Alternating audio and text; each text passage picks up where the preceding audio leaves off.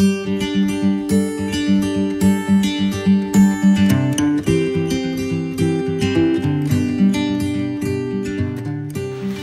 everybody, welcome to this month's vlog for Agricology from Daylesford here. My name's Richard Smith and I'm the farm manager.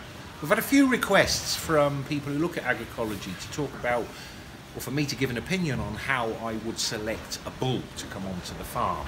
We've kept beef breeds here for the last 12 years, pedigree registered Aberdeen Angus and South Devon. The first females that came onto the farm were carefully selected for all the reasons that, for what I was looking for in a cow. But 50% of your foundation herd, is your bull. So a bull is a very important purchase. After you've decided which breed you want to go for, you can gather a huge amount of information from the breed societies. All of the main breeds now have tremendous amounts of information that you can gather, basically on every animal that's registered. So the first thing that you're going to be offered to look at when you look at a bull is an EBV, estimated breeding value. And this piece of paper is unique to this bull behind me, a 3.5-year-old South Devon bull. And on here I can gain all the information about his ancestors' growth rates, his daughter's ease of calving, their milkiness, his growth rates right through from 200 to 600 days. So I'm really well informed about how his progeny will produce if mated to a cow of similar ilk. Now EBVs are only one part of buying a bull. You have to use stockmanship as well. So when you're buying a bull, you want to look at his locomotion. How does he move? Is he able to move freely? Is his front end pulling his back end along?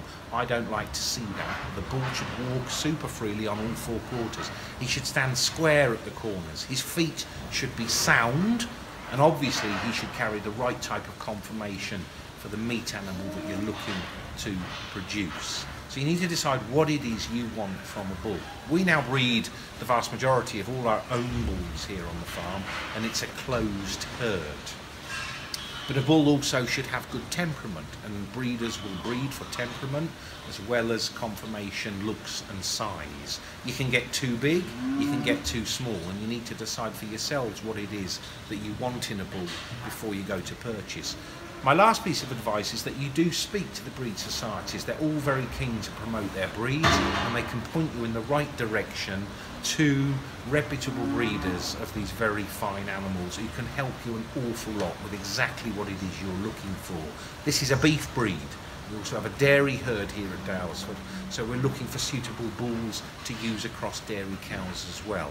And from that progeny, I'm looking for beef that will produce from a forage-based diet. I hope that's been helpful. There's so much more I could say, but if these things go on too long, I'm told it's boring. So, have a great month. Bye-bye.